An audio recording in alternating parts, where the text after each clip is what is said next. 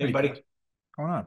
I just had a call with that guy, Mike, that he answered and told us no, and then that he had to call him back and he didn't answer. I just talked to him and sent that call to Paul. I mean, he's not super motivated, but he would do owner financing. And I said no to the down payment and kind of got through that. He did want a 5.5% interest rate. It's a fourplex, so I guess it could be a little different with that one. I brought him down to 4.5, and he said he didn't really want to do that. And then I just said, well, we can get creative. So let's see where we're at now. And You posted in the scripts? I didn't post in the scripts, but I can. I just sent it right to Paul just now. Yeah, that's good. I'd like the FOMO of, hey, this was a call we did in the high six call. That's what we're doing today. And Yep. post it. Okay.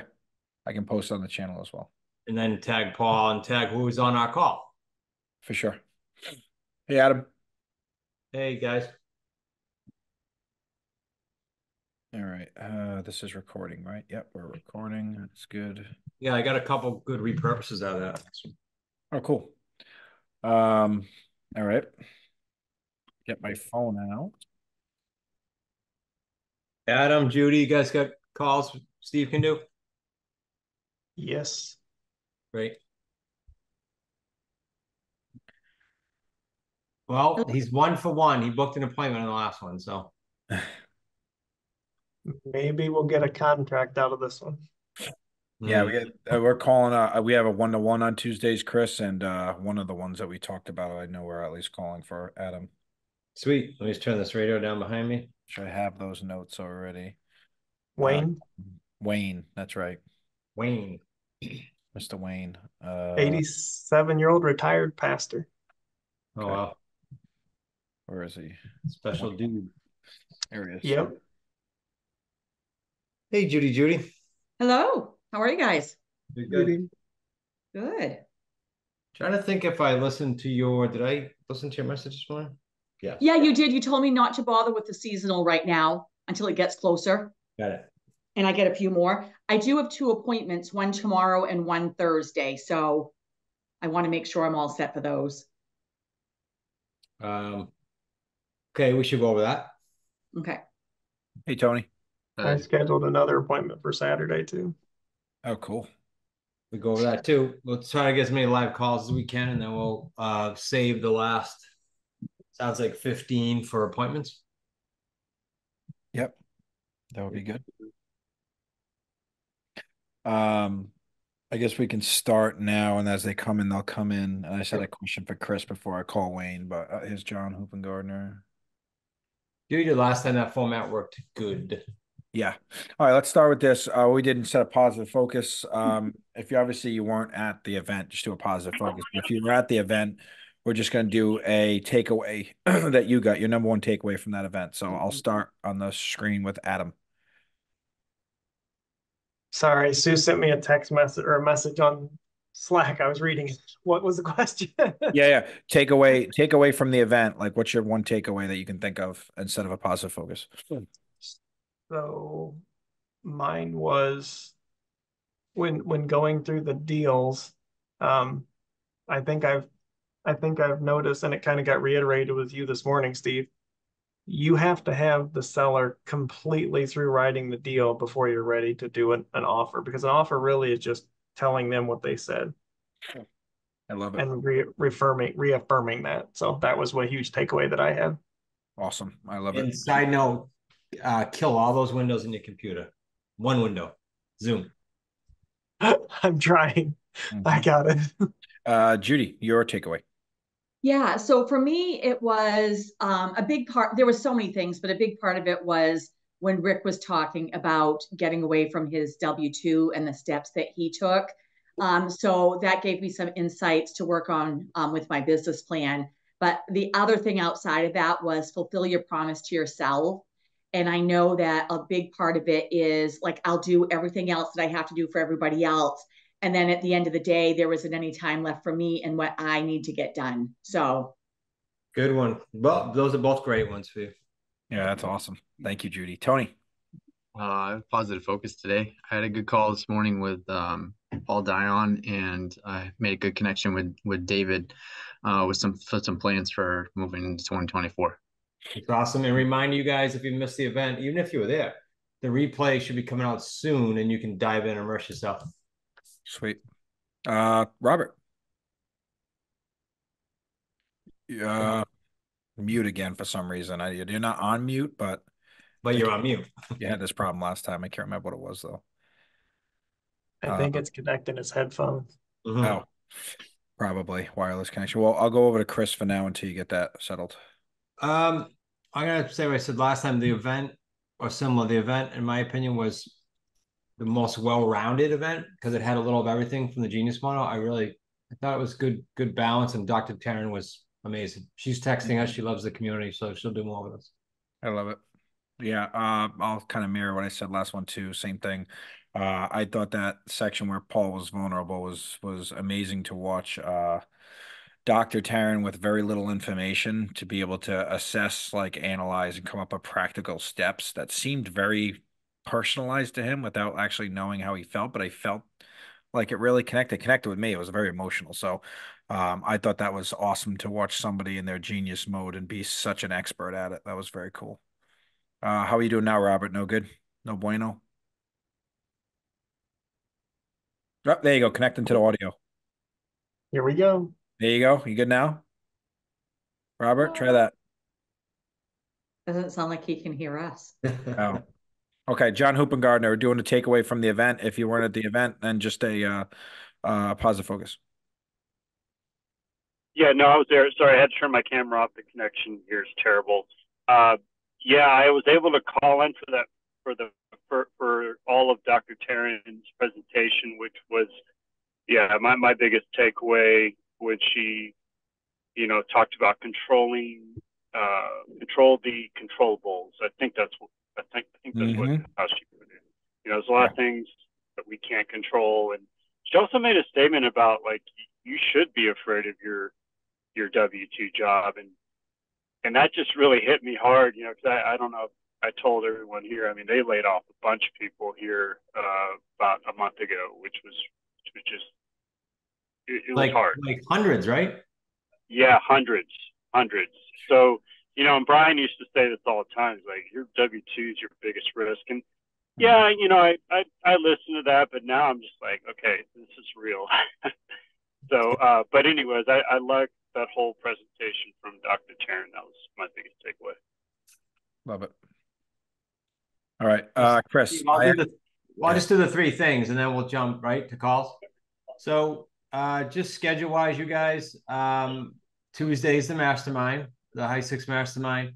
The following week is between Christmas and New Year's. There'll be no calls. Going to give the coaches a deep breath, give you guys a deep breath. Everybody worked real hard this year, and then we'll rekindle the following week. I don't know what the calls, because our company's technically off Tuesday, but we'll figure that out. Just between the two holidays, we know we're off. Okay. And then what I would do from the event, some of you probably already did it from being there, but I would come up with not just the 3 action items that you probably already have, but because of the event, what are some 3 things you can strip away? We did this, but we continue to do it to a year end a lot. 3 things I'm going to do, but 3 things I'm going to strip away. So we're not unnecessarily stacking, but smartly stacking. Love it. Anybody have any comments or questions about that before we move past it? Robert, you're working now, or are you good? No? Okay. Go ahead, Adam.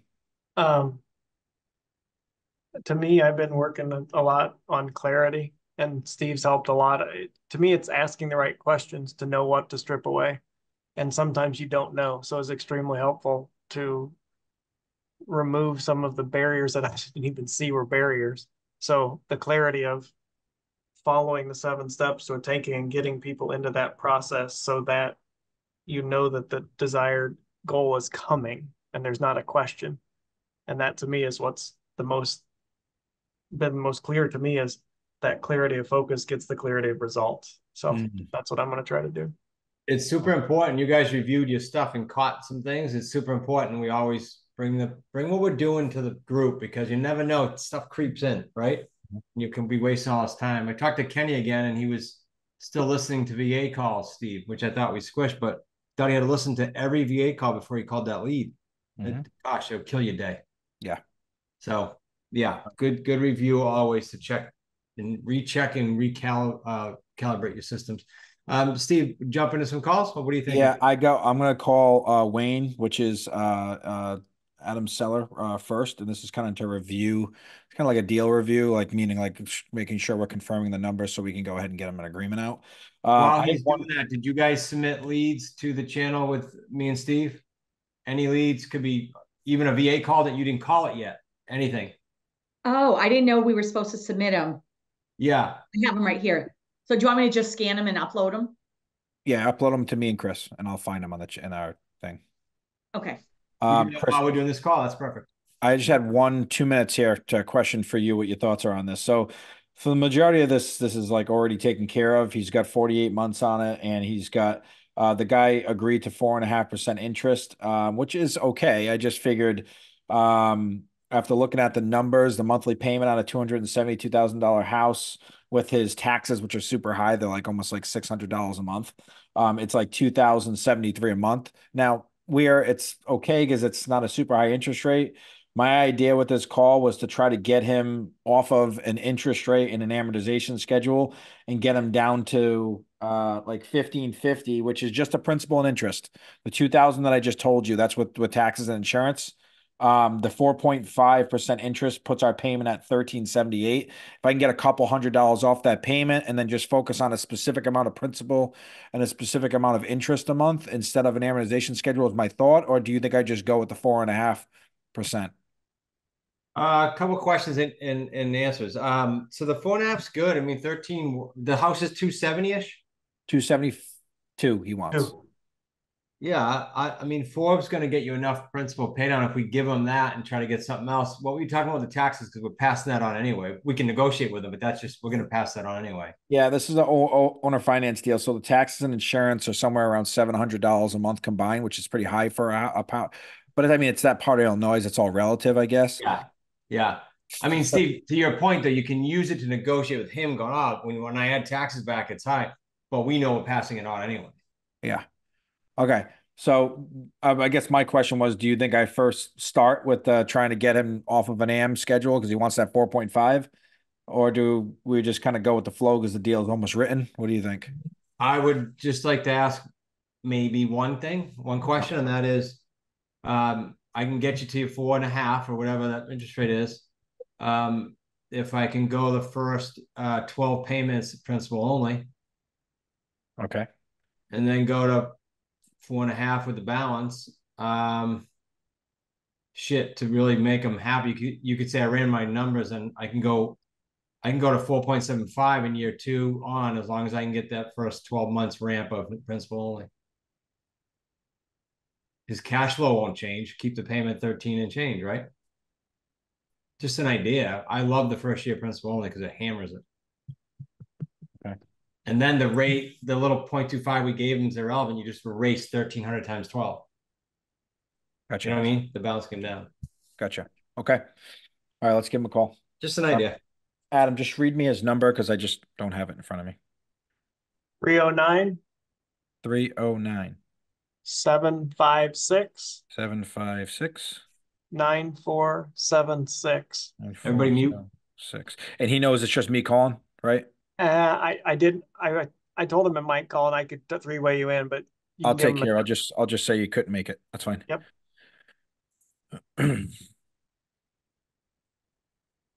Guys, give me a thumbs up if you hear the phone ringing. And everybody mute. I'll message you, Steve. Yeah, you're good. Okay. Hello? Hey, Wayne, it's Steve Mernick. Adam Steen had to give you a call. He gets tied up at the moment, so I just wanted to give you a call about your house you had for sale. Okay. How are you today, sir? I'm fine, thank you. Excellent. Excellent. So I had some numbers that Adam gave in front of me. I figure we can review them together, make sure it's a fit for you. And if everything's good, we can send you over some numbers if that works. Sound good? Oh, okay. Go ahead. I'm listening. Okay. Let me get. Wait a minute. Let me get a. Yeah, take your time. Let me get a yellow pad here. Yeah, go ahead, Wayne. Okay. Now you're calling from Rhode Island. Is that correct? Yes, sir. I'm in Rhode Island. Obviously, Adam's in your area, but I'm over in Rhode Island. Okay. And you're with Adam. Is that correct? Yeah. We buy houses together. Okay. Okay. So So what I had here is you were looking to get the 272 for the house. That's right, right? That is correct. Okay, and if we could get you the 272, the 48 months until we cash you out, that would work for you as well. Yes. Okay. Of course, all this is contingent upon, the contractual language that that you sent out, and Yeah, of course. and the documents that my wife and I need to sign, and review of these documents. But yes. Yeah, no, of course. And obviously, we'll get that all over to you. But now I wanted to just make sure what the numbers that were in the agreement actually worked for you. Sounds like so far we're on the right track here. I had here that you were looking for the 4.5% interest. That's the number you were shooting for, right? Well, that's the number that Adam proposed. Yep. Was 4.45. Yes. Okay. Yep. That's what I got here. Just to kind of give you an idea. So we can make the 4.5% interest work. The only thing we would need though, just because it's a little on the higher end than what we wanted, but we'll make it work, is if we can make the first year, meaning the first 12 payments, be principal only, and then year two through four will kick right into the 4.5% interest. And that would be something where our numbers would work. Okay. Well, so then I'm actually getting roughly 3.3 or somewhere in that area, since I'm getting 0% interest for the first year. Just for the first year, yes, and then you'll get right kicked into the 4.5, excuse me. Okay. All right. I'll have to ponder that. Okay. Go and crunch the numbers and tell me what they are, and I'm not going to say yes or no to you on that point at this point. Yep. So I did do some of the numbers already. Obviously, after year one being the principal payment, we'll put the 4.5% interest on what the remaining balance is. But just to kind of give you an idea, the first payment of the 4.5, just year one, obviously it's principal only, but just so you have an idea, it's 1378 and 18 cents. On that first payment, but obviously it'll adjust from the year two when we. Give me that number again. Yeah, $1,378.18. Okay. So it's going to be roughly 15K for the year. Okay. Yeah, and then we'll just adjust for how much is paid down, so we'll just re-amortize it, and but those numbers, at least from what I'm reading to you, those put us in a way where we know that we can maximize with you and we can still make it work on our end. Did you have any questions specifically? Because I have, let me just look at my clock here. I have about 4 minutes until my Zoom meeting. So did you have any questions that I could answer for you, Wayne, about this? Well, I'm not going to. I'm gonna have to ponder this. This is a curveball I was not anticipating. Okay. And I'm just not sure. Okay. I can't give you an answer in 4 minutes. No. That's okay. I don't need you to to come up with your answer now. This is all good for you to take in, and we'll have another phone call once you thought about it. I just didn't know if you had any questions on anything else that we talked about. Well, I mean, and the 1 year principal does not start for 120 days, correct? Yeah, we'd obviously have that marketing period that you and Adam had talked about. Yep. Yeah. So we're actually talking about 16 months then. We're 16 months out. Okay.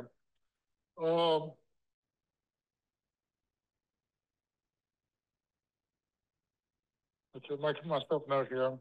Mm-hmm. I was just reading an article yesterday. I would be interested for you to comment on. Please. Talking about how I think it was on Breitbart or maybe RedState.com. It was a article speaking about the mortgage payments now running the general household over $3,000 a month, and which is drying up the marketplace. Is that what you find to be true?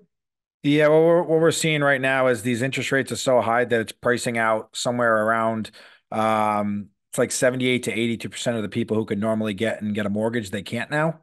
So that's the reason why, where we were talking about with the interest rate of 4.5 being our cap, we know if we're above that, then we can't sell these houses because we run into the same exact issue the banks are.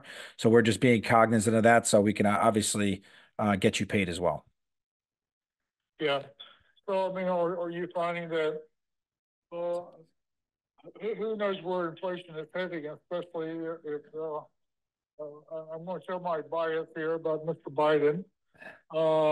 But if we continue here with the economy going like it's going, are you feel absolutely confident that after 4 years that there is either going to be a turnaround in the economy, or B, you're going to be able to market this through some creative methodology?